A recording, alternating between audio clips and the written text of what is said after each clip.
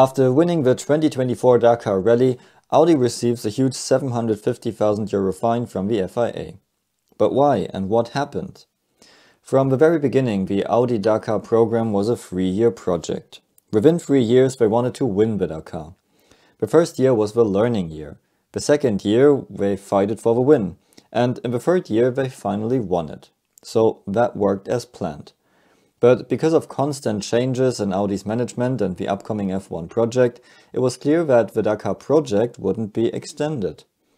Audi made very clear from the very beginning that the Dakar 2024 would be the last event for the team and the cars would go straight to the museum right after the event, if they win it or not. In December 2023, Audi enrolled for the FIA Rally Raid Championship to be able to participate in the Dakar Rally. But the championship includes 5 races: Dakar first, then Abu Dhabi, Portugal, Argentina and Morocco.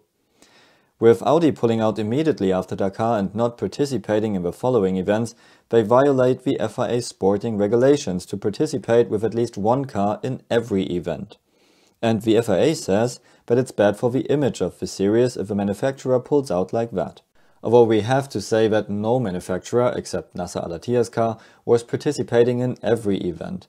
And also Audi traditionally only participated in Morocco in the past to prepare for the Dakar, and in the Dakar itself. So only 2 events.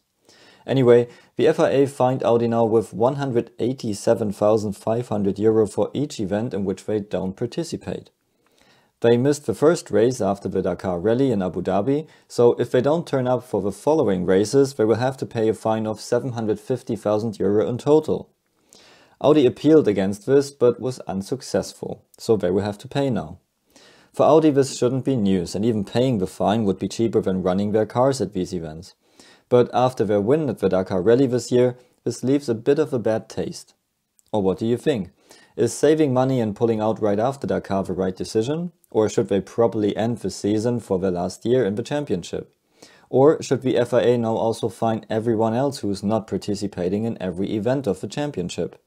Let me know in the comments below and see you at the next one.